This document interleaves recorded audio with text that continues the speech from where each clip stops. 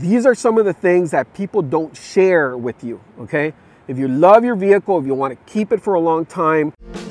These cold, still roads are all we'll ever find, and memories made. Hey friends, Robert here with Coastal GX out at South Padre Island with Sandy and my wifey behind the camera. She's going to be helping me out with this little video that I wanted to share with you all. Just to give you an update, it's been 5 years with Sandy. I've had her since she was bone stock. Just a little beauty of a little truck, you know, when I bought it, one owner vehicle. And so I want to update you as to what some of the things that I've added, some of the things that are good about it, some things that I'm not too happy about when it comes to this particular 2012 GX460.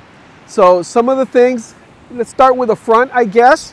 You know, we still have this Iron Man bumper that I added. As you all know, I'm very much inspired by Australian design, Australian builds, the old school Australian builds that you can imagine. So what did I do? Why did I choose this bumper? One, it was economical. Two, the functionality about it. It is still designed in Australia, built in China, designed in Australia, but the materials are just great, okay? I brought it out here so many times. It hasn't failed me. I haven't seen any like nasty rust spots or anything, you know, going on like that. It's very robust. It is, it works with your airbags. So it's a very good bumper. Obviously, I needed this bumper right here so that it could, you know, have some clearance down in the bottom. All right. You know, the regular vehicles, they are so low. They have all these aerodynamic things, plastic, all this stuff down there. It's not good. You know, you can, especially out here at the beach, you know, you can hit anything, you know. So of course the vehicle was designed more with the beach in mind, you know, but of course you're going to find some things on the build that are probably better suited, you know, like the rock sliders, better suited to go off-roading, you know, Big Bend Park, you know, and some other places like that. With this particular bumper, I was able to fit these aux beam lights on it, okay? They've been on this for a long time now, and if you can tell, as you can tell, there's no rust, there's no anything, and they've been exposed to the elements many times, and none of that. The Iron Man winch is hidden right there, back in there, okay?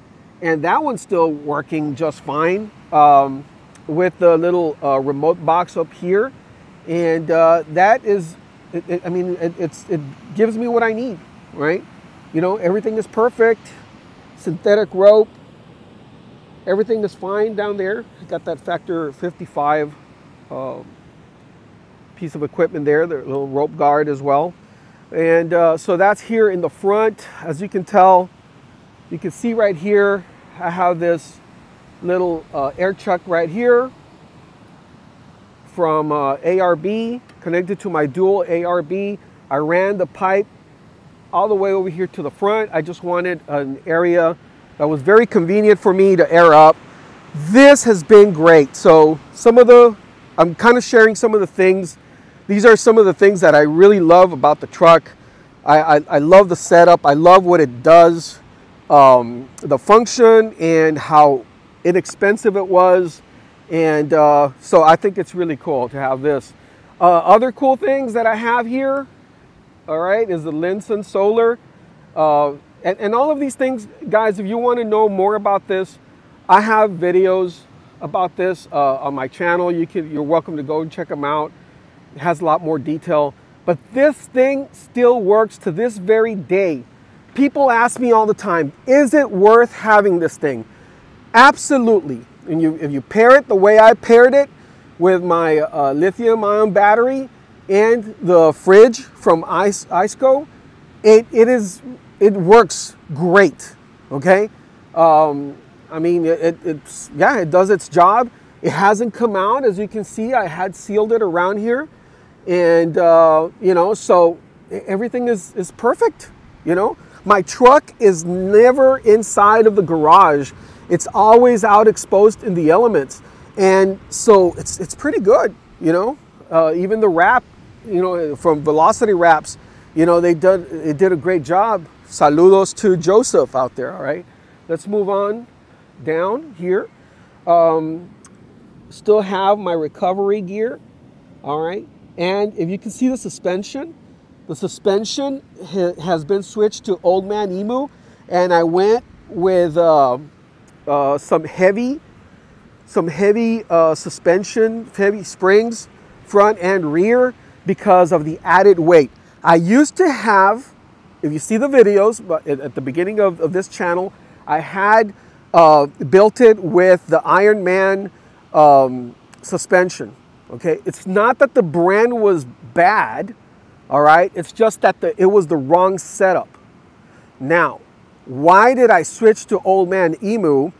Why did I switch? Okay, completely because, you know, the rust was getting to those components, all right, to some of those components, and it was the wrong setup for the truck.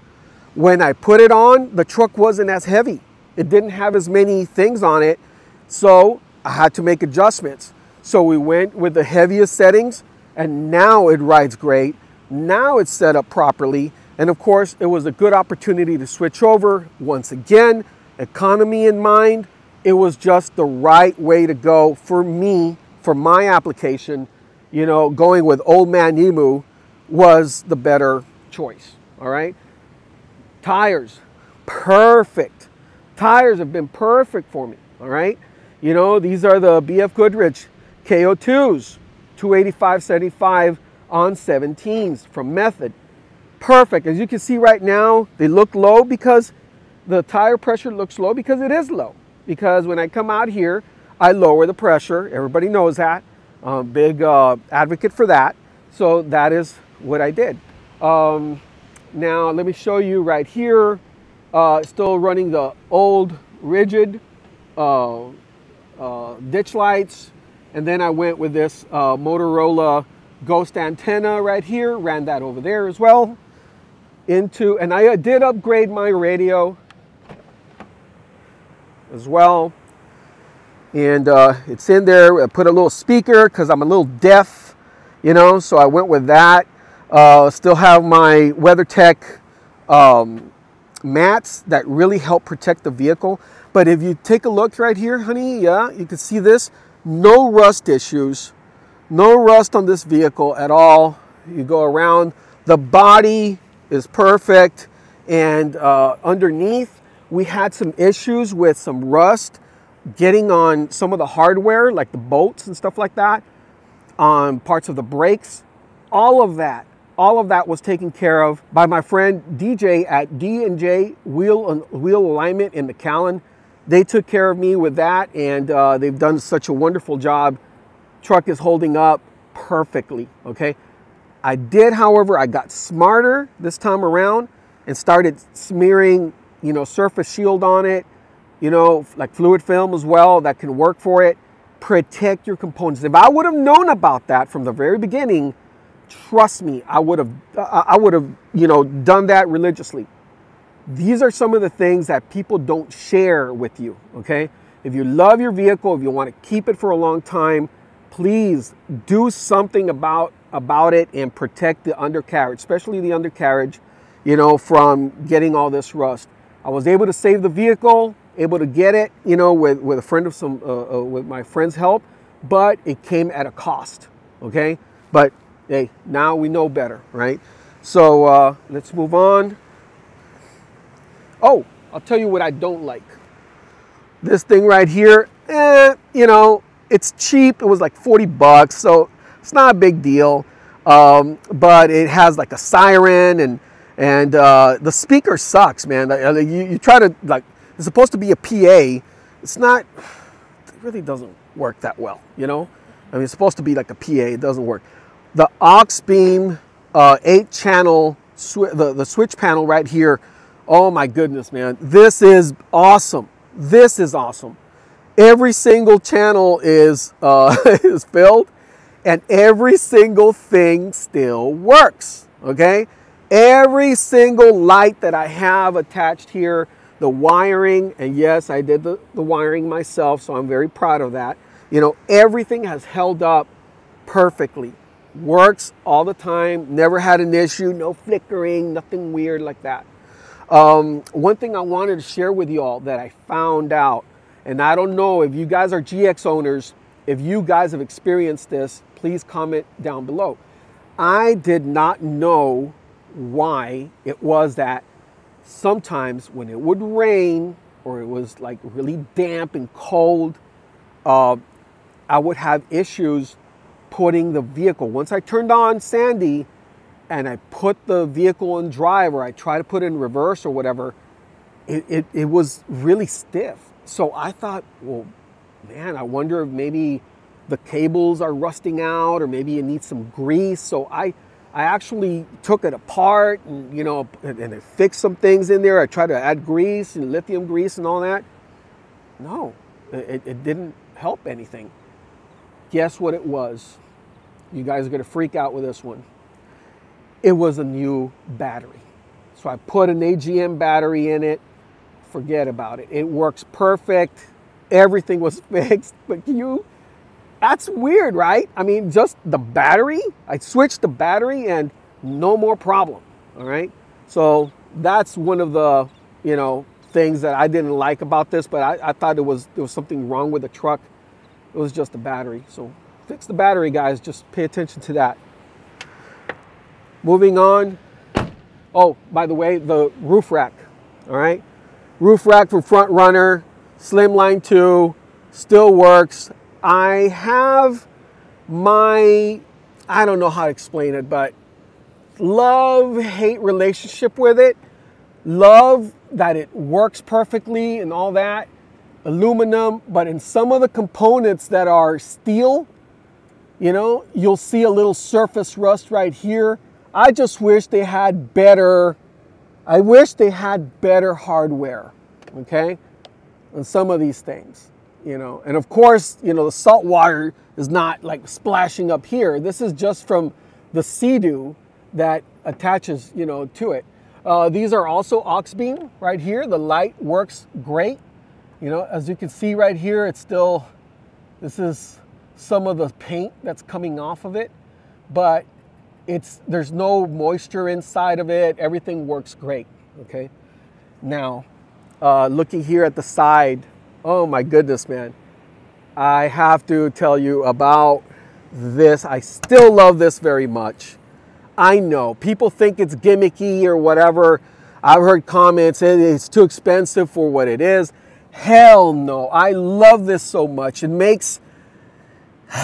gives me a little, you know, I mean, it provides some sort of utilitarian purpose for this window right here. And as you can see, I have my first aid kit, lights, you know, the winch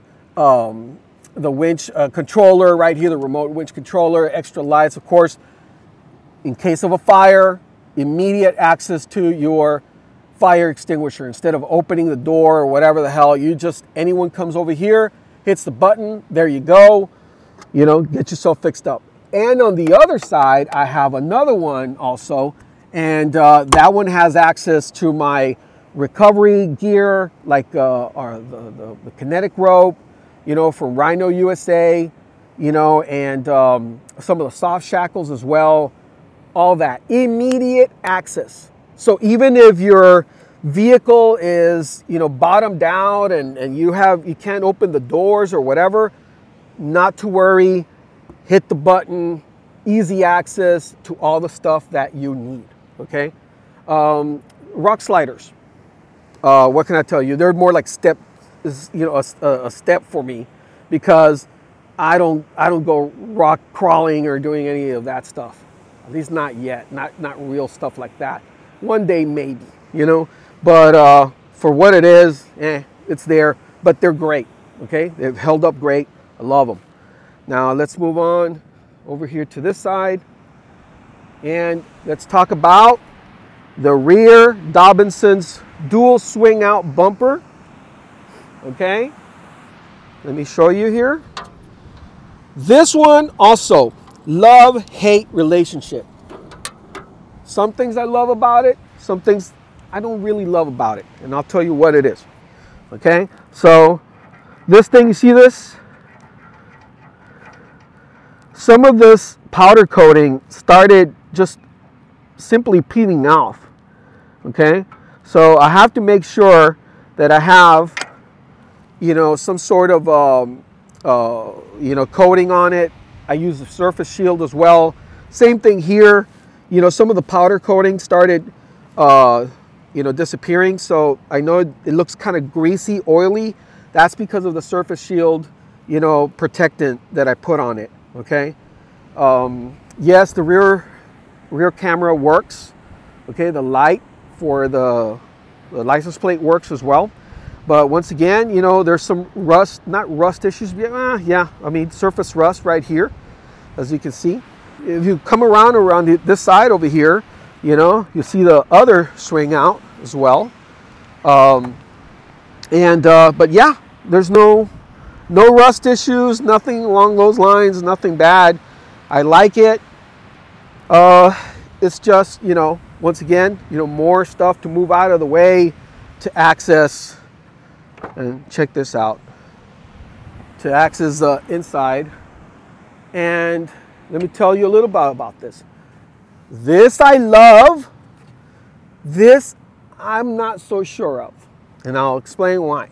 Okay, once again, it's all the job, you know, whatever is made for you. Okay, whatever works for you. Some people think this is wonderful because, hey, you always have access. You know, I have my cooking ware. You know, I have, you know, my power tools. You know, steaks, whatever the hell I need. You know, zip ties, cups, paper towels, just, you know, anything you need right here. Tethering things. You know, I also carry, like I said, you know, more of my recovery tools. You know, my, you know, to air up. You know, my tires and more ropes. You know, more stuff like that I might need. Puncture seal, you know, kit right here, because, you know, there's sharp stuff out here at the beach. But I also shoot video. I also use my truck for other stuff. I went ahead and I removed the third row seat. I have no regrets about that. I love that. Look at how much space, all of this space right here, you know, that I was able to get, you know, and I have a video on that, you know, where I just kind of redid my platform here, and it worked great for me. But now that I have this permanently installed, I can't carry anything. You know, it's very limited what I can carry, or I have to, you know, take out my fridge in order to carry more stuff. What kind of stuff? Like camera equipment stuff, you know, if I want to go take cardboard boxes to the recycling bin, you know, I can't fit that stuff in here. You know, it's just very limited. Also, I don't care about it because I'm always listening to music while I'm driving, but there is a squeaky sound from these, you know, from these drawers from Ironman that come out, and you know that you can always hear the little squeaking in there, and can be a little annoying. Let's come around here this way. But again, you know, the truck in its entirety, it's great. My Colite AirPods, my Colite light pods that you see right here, they work great, man. They work great. They still function the way they're supposed to. Love that. The water tank that I have up there, some people have criticized it. Hey man, that's too heavy. That's you know, gonna weigh you down, all that water. I don't know, man. Once again, if you guys understood, you know, coming out here to the beach, how cool it is to have 11 gallons of water up there, gravity fed, you know, down here, you know, so you could just, you know, rinse off a bunch of stuff. I love it. I mean, it's great for me, okay? Once I'm at home, I go ahead and empty the tank. You know, if I'm driving around town, I don't want to have all this water on top. But if I'm coming over here, yeah, man, I really like it a lot, you know? Let's see here. We talked about the bumper. I still have my, recovery points in the front, and of course right here in the back. That's courtesy of Rhino USA. Love their products. Come around here. Oh, I gotta tell you something, man. The trasheroo, Jesus. I had to get a new trasheroo because this fool didn't know that this little band up here, okay, little strap, is necessary to kind of like hold it in so that it doesn't sag and go down. Guys, I was driving, I came to the island. This thing was down here sagging like a diaper, all right? And let me show you what happened. So just imagine the trasheroo down here, right by the muffler, the heat from the muffler started heating up the trasheroo, and it started going up in flames. I was on the highway doing like 70 miles an hour. Some guy starts honking, and he's like, yo, something's wrong. He's just pointing to the back. I'm like, what the hell is he talking about? I'm like, you must be something important. Pulled off to the side. Yep, it was smoldering. All right, dangerous. So ruined the whole damn trasheroo. Had to get a new one, but now I learned my lesson, and now I always make sure that it is properly attached to the rear of the spare tire. All right, let's move on this way. Again, I still have my little rusty shovel. It still works, still does its job. Yes, my recovery boards from Max Tracks, gotta love them, no regrets there. And still more of these light pods that I have here on the side, they do great.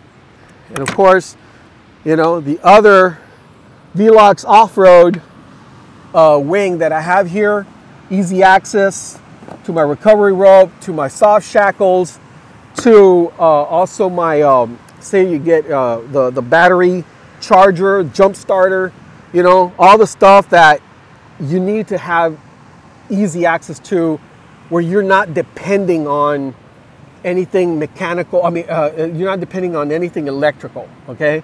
So that you can get to it immediately without having to hit the, hey, I forgot my keys, or something's wrong with the electrical system. You can have access to it easily. Let's take a look at the back seat here.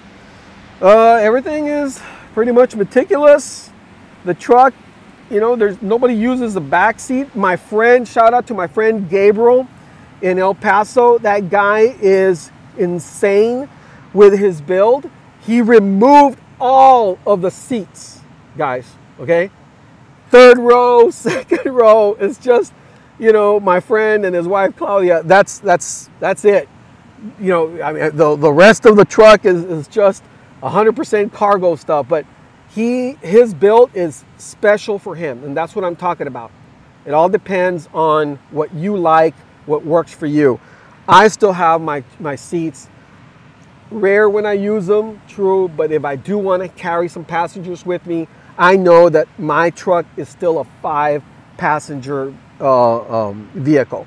So I'm happy about that. No issues with anything. The leather is intact. Everything is intact. So the truck is well behaved, does well. Let's see, anything here? Same thing, seats, perforated seats, cooled, heated. Everything is fine, just like a luxury vehicle should. And so yeah, I really love my truck. There is nothing wrong with that. The infamous cup holders, they suck, man. Cup holders, no más no. I hate them. Yeah, but everybody already knows that, all right? Yeah, I hate the cup holders. But yeah, the truck rides like a dream, smooth, no brake issues. Everything works the way it's supposed to, perfect. I can't be happier with this vehicle. Very dependable. Just turned 92,000 miles on it, okay? So that's what we're rolling with it. What about the snorkel here? Yeah, snorkel's a snorkel. Nothing's happened, you know, it's still there.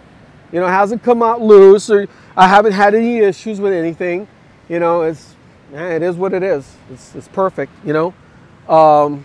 Do you need one? Hell no, you don't need a snorkel. But isn't it cool? Come on, man, you gotta have the freaking snorkel. Come on. What else can I tell you? I think that pretty much sums it up. The only real mechanical issue that I had with this truck, and it's kind of seems to be the norm for GX460s, Tundras, some other Sequoias, I've heard it on other Lexus products, Toyota products, is the valley plate leak, and I address it in a little video. That was the only mechanical thing that it's had where I've had to take care of that, okay? But yeah, it's not about the abuse of the vehicle. It's not about this or that. I think it's an age thing. So once your vehicle starts getting up in age, not mileage, age. So, because 92,000 miles, that's not a lot, especially for this type of vehicle. But hey, what ends up happening? Yeah, you know, you do get this issue with the valley leak plate. Starts leaking coolant, and you normally see this with some pink residue. Anyway, I have a whole video on it. Once again, you can go and check it out for yourself. Guys, that's going to wrap it up for this video. I want to hear about your rigs down below. How much do you love or hate your GX460? Go ahead and share with me in the comments. Love you all. Oh, if you haven't subscribed, hit that subscribe button, like, and all that good stuff. Bye.